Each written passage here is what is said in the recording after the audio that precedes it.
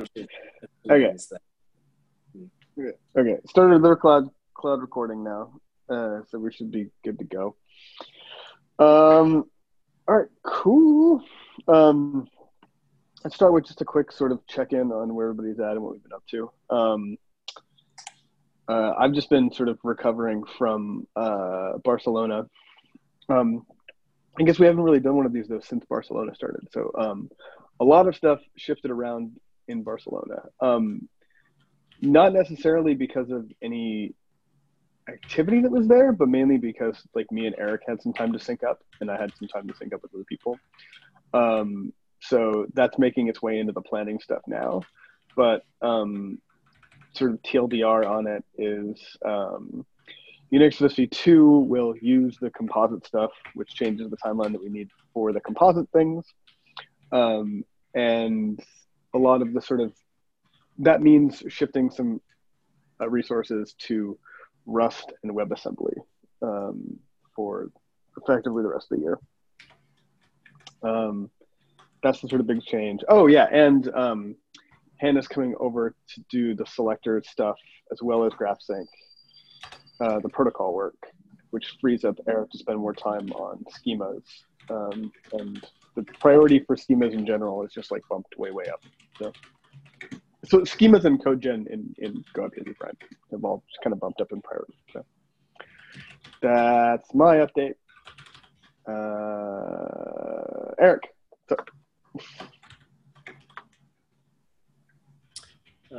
Yeah, basically that. So it seems like, so we got some really cool positive feedback about a bunch of the stuff we're doing from the IPFS camp gathering.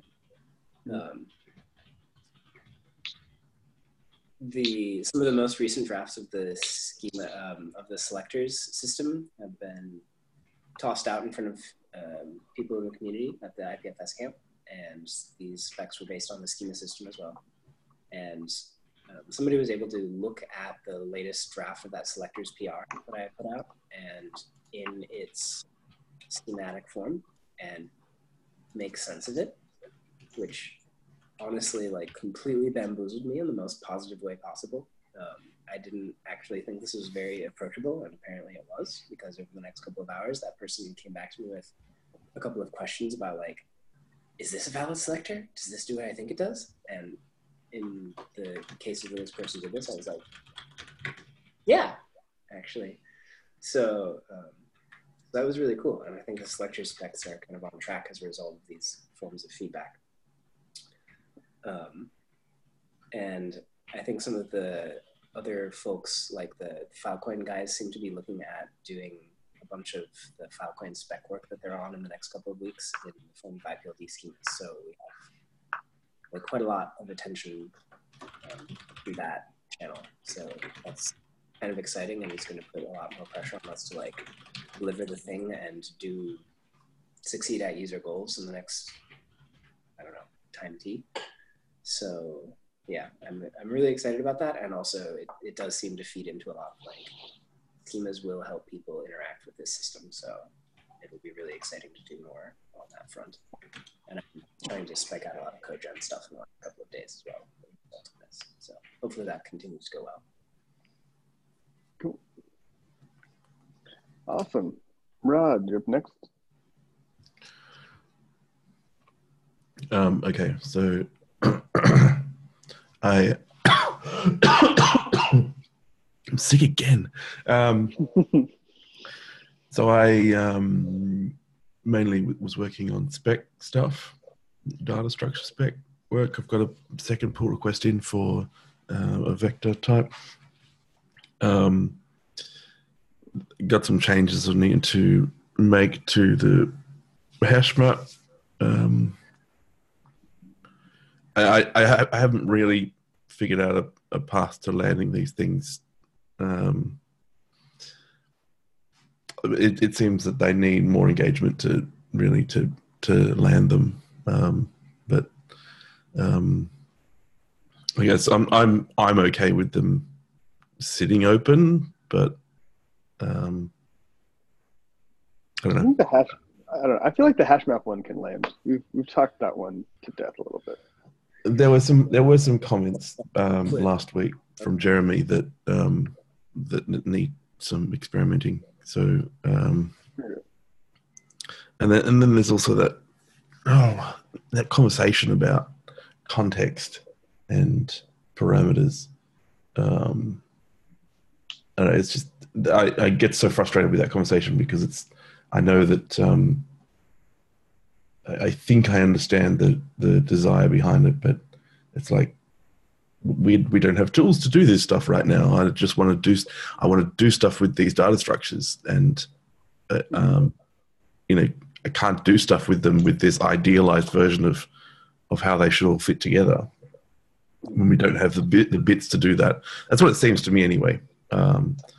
And so it's another one of those discussions that I just wish would get resolved somehow, so that I can be told how best to use these things. By parameters, do you mean the parameters that get encoded into the root block, or parameters that get passed into the function? Well, both, because the comment from Jeremy was about the parameters not being there at all. And that was the conversation you sort of half dropped into, because I mentioned the work you were doing, but that if I interpret the comment right, was that we shouldn't need the parameters in the root block at all, because that should be in the context of this thing. So the fact that you got here means you should know what this thing is. No, yeah, okay. So I think two different things are getting confused there. So you have one thing which is like the definition of the data structure, which is effectively like the same thing for every one of these hash maps, regardless of what those parameters are, right? So this is just like, hey, this is the name of this thing, and at some point in the future, here's like the WebAssembly function to actually implement it. But like for now, it's just literally like, this is a special thing. This is its name. As far as like the parameters for the actual algorithms, those should be encoded into the root block, like always. Well, I mean, that comment to me doesn't sound like, so you need to go back and look at that comment, because that's not what I'm hearing from there. Okay. But anyway, without a concrete proposal for change, I can't do anything with. Okay. Well, hold on. So I think that we have consensus like between the three of us that like the parameters should be encoded in the root block, right? Like algorithmic parameters, right? Eric, do you agree? Maybe. I think I understand the communication bug, at least. Okay. I might have to try to explain it right now if it's a good use of time, but okay. I haven't pre-buffered this. I'm just gonna. Okay. I was just thinking if we could, because like I'd like to merge the spec in draft form and then iterate on this particular problem. Totally agree. Extreme agree. Even if we just like add a note that like, hey, this section's under discussion or whatever. I'm adding a bunch of those to the composite spec too, or just like we're still actively discussing blah blah blah, just so we can get something like in. Because ideally, I'd like to just get it merged so that we can have these discussions as separate PRs rather than like this one big PR that's getting kind of hairy to really get through. Yeah. Yeah. So like, if the implementation that you've worked on has these parameters encoded in the root block, I would just put that in the spec, put a note that like, hey, we're discussing this still, and then merge it. And then if Jeremy specifically wants a way to not encode the parameters in to like infer some kind of default behavior, then like he can start a PR for that, or somebody can start a PR for that, and we can discuss it that way. Would be like my ideal solution to this. Oh, man. Okay. I mean, I don't. Okay. I mean, if someone has language for that, then that would be good, because otherwise it's like we're discussing this, but I don't even fully understand why we're discussing it. It just doesn't. It's like, what's the problem with that? But anyway, I also started to. I'm interested in using these things to do some practical stuff with, and I was looking at the last week. Oh, no, actually. And yesterday as well, I was looking at the question of So when you're using these things and doing heavy mutations, and you're creating lots of intermediate blocks that you're going to throw away, and potentially having very large data structures, so you're going to have potentially a lot of these things. I was looking at the question of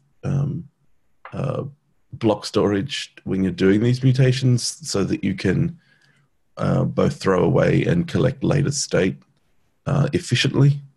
What does that look like? So it's just playing with that little piece of the puzzle to see if there was an obvious efficient way to do that. Because I'd like to start using them for some ideas. But yeah, that's a rabbit hole I don't want to go too far down, because there's easy there's easy versions of that we can use. But anyway, and then the other thing was on my plate was coming up to spend some more quality time with Go. That's really the main thing on my plate, I think, right now. So that's me. Cool. Hey, Johnny Quince, how you doing? Howdy, y'all. Howdy. How y'all doing? Good. Do you have any specific sort of questions or feedback for us today? No, mostly I'm just lurking. I've been working a lot with the DID specification, so the DID, decentralized identifiers, and we're using a lot of matrix parameters. And since my IPID solution is built on IPLD, there's a lot of IPLD selectors that would be abstracted and use dereferencing with these matrix parameters in a URL syntax that actually would ultimately be IPLD selectors underneath. So I'm keeping it close ear to the ground as far as what direction you guys are going, so I can abstract it into be an interoperable standard with other DID methods. Cool. Yeah, Eric, you pushed, or is that still a pull request, some changes to the selector spec recently, right? Yeah, the latest of selector stuff is in the PR in the specs repo in the IPLD group. I think it's called selectors 41 because that's roughly the version number I'm on in my internal graph. Saved you all from mostly 0 through 40. I think maybe you saw that and then skipped ahead to 41. Anyway, the one PR that's open is the latest that I have on my clipboard. Cool. Yeah, I think we were playing around in Barcelona about abstracting that into just basically a CID. That is the JSON of the expand all, et cetera, JSON. But then it's actually in a properly formatted URL is to separate it with a matrix parameter reserved name equals the CID. And that makes it interoperable. I'll give you, I suppose, here's an example of what we're working on with the DID method. Let's see, maybe I need to turn off my IPFS node so I can.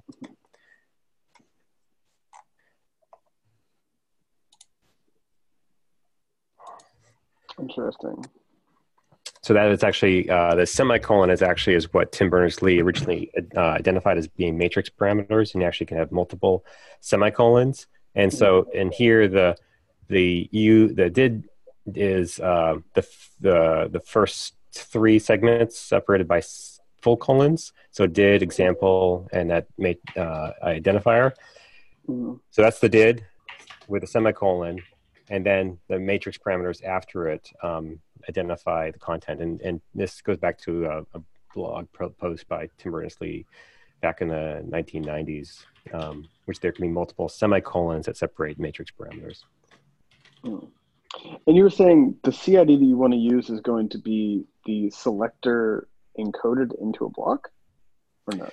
No, that would just be the URL. So the fully formatted URL would be, here, actually, I'll give you an example. So let me give you, let's see. I'm not going to find my presentation.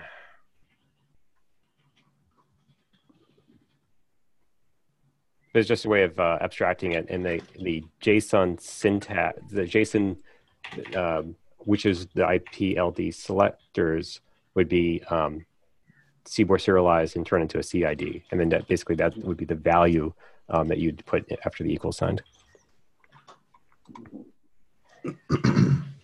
Interesting. I'll have to dig into that at some point. Seems like something you can do. I'm indifferent to whether or not it's a good or useful idea, I guess. Outside of the scope of the things I've spent brain seconds on lately. Yeah, it's just mainly like let's make sure that the selector spec doesn't veer off in a direction that becomes impossible to do any of this. It's currently being mainly driven by the graph sync stuff, so it's quite a different use case. Just want to make sure that they still interoperate properly. But if the thing you want is really a hash of the AST of the selector, then that's a thing. I'm gonna have it. But I think you need some metadata in the pointer to it, right? To know that it's a selector to execute.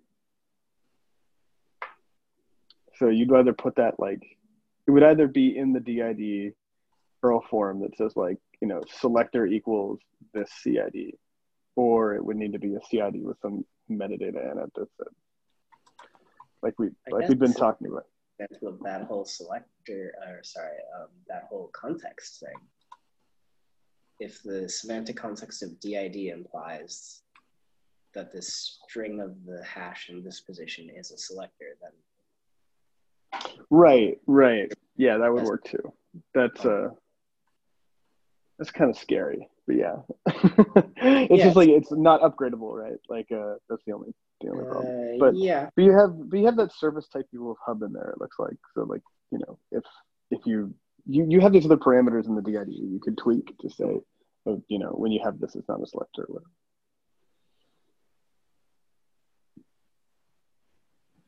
Okay, that makes sense. And that reminds me that I need to kick off the discussion about fat pointers. So, fat pointers is another possible solution to this. Yeah. Mm-hmm. Yeah. I just need to get that started. So. Oh, okay, cool. All right. I'm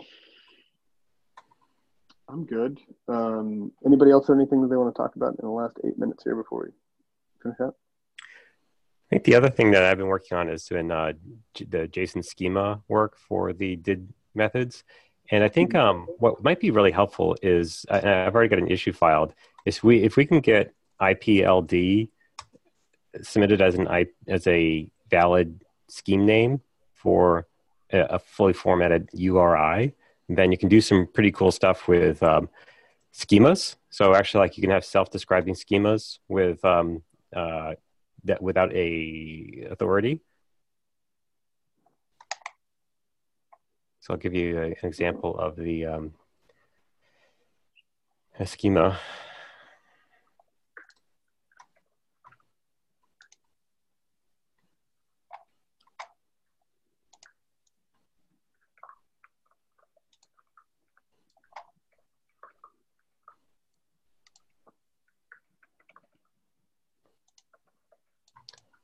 Or not where.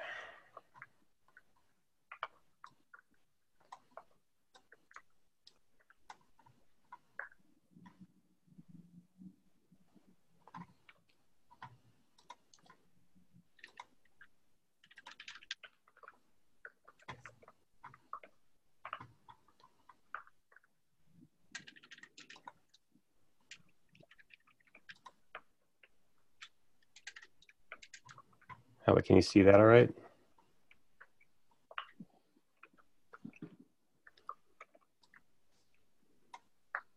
That's pretty small. Sorry.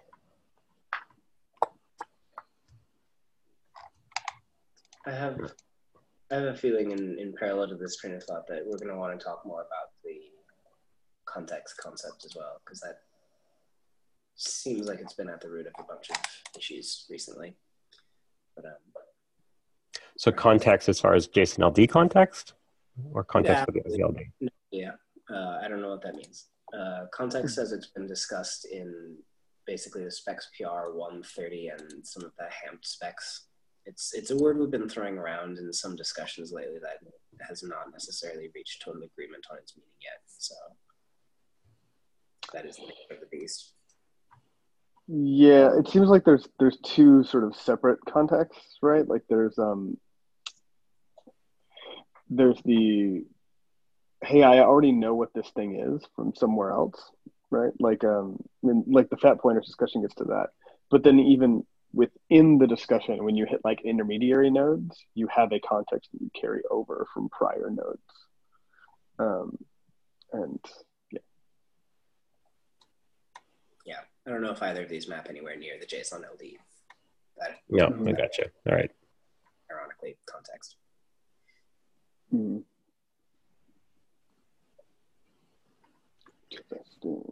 Yeah, so this example is just the JSON schema for the verifiable credentials stuff.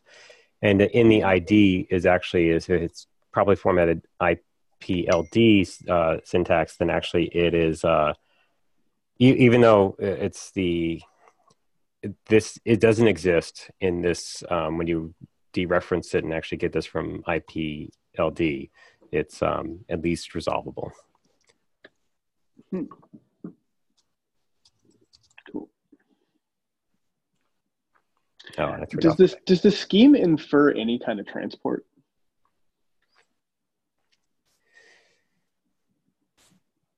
No, JSON, application JSON. Sorry, that's the MIME type. No. So this is actually the identity, the ID of the field doesn't necessarily mean that it's resolvable. So this is I can give it a random number, a UUID, but basically since this is resolvable to a DAG CBOR serialized to JSON. It's self-described. It says this is the ID of this thing.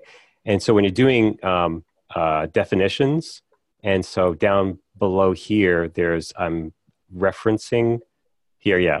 So in the reference section here, I'm referencing the definitions up above.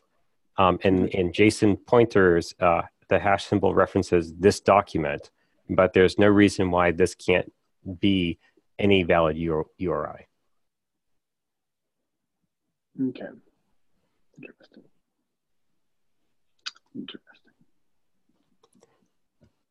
So right now the version 7 of JSON schema uses this syntax, but if IPLD were actually a valid IANA scheme name, then that would be rather than have this ID here, you could actually have any URI.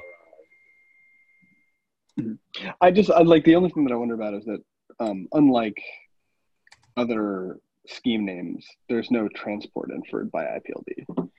So like it's an identifier, but it doesn't necessarily tell you how to get it. Whereas most schemes that I can think of would be implying how you go and get the data. Like the scheme actually gives you some kind of context on how to go get it. Mm-hmm. So it's just like a difference to think about. Interesting. Whereas like IPFS actually does infer, a set of transports to go and try to resolve.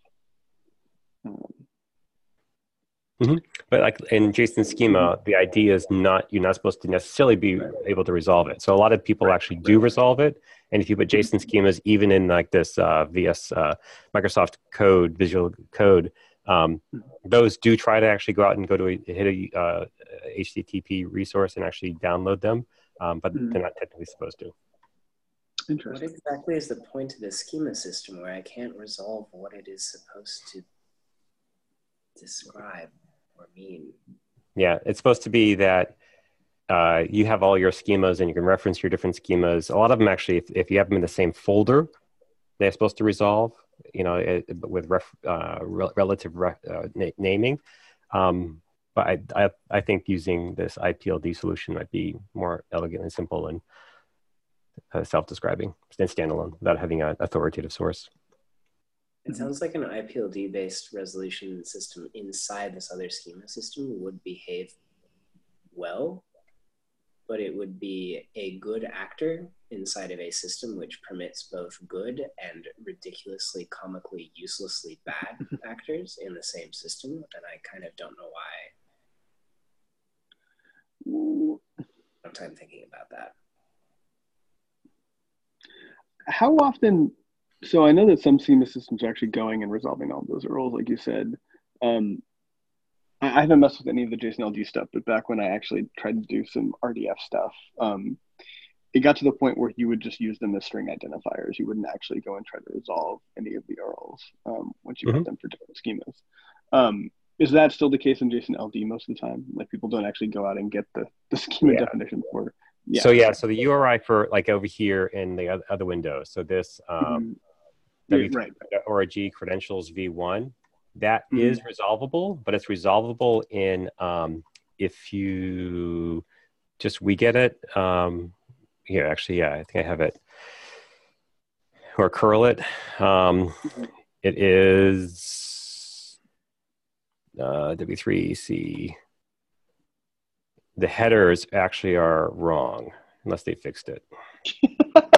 So the headers are like octet stream. Yeah, so content type octet stream. So it's not JSON.